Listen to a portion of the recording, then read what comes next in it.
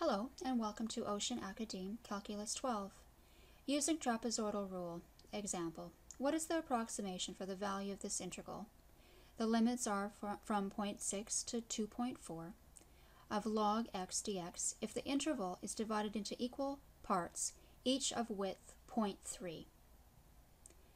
First, we need to determine how many steps would be involved. So how we do that is we look to our limits. So we've got 2.4 minus 0.6, and we're going to divide that by this width, which is 0.3.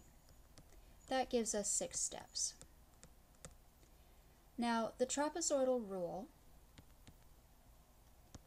states that change x, which is our width, divided by 2, we need to multiply that by y0 plus 2y1 plus 2y2 all the way to yn. Now, what that means is, if we can just fill this in, our change x is the width, so that's 0.3 divided by 2. And we look to our equation, so we've got log x. So our x will become 0.6. That's the width. We go 0.3 and then plus 0.3. So then we do 2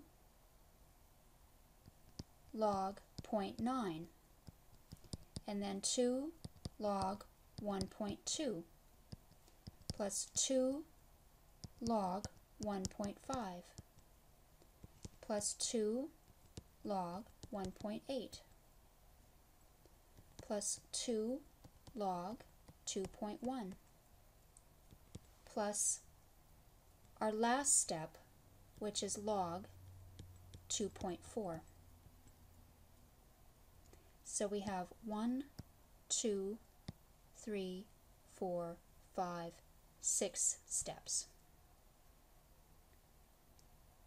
So this becomes 0.3 over 2 multiplied by negative 0.5108 plus negative 0.2107 plus 0.3646 plus 0.8109 plus 1.1736 plus 1.4839 plus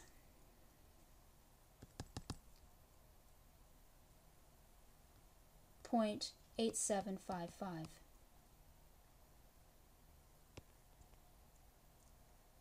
Now, putting this all together in our calculator, we get a value of 0.5983.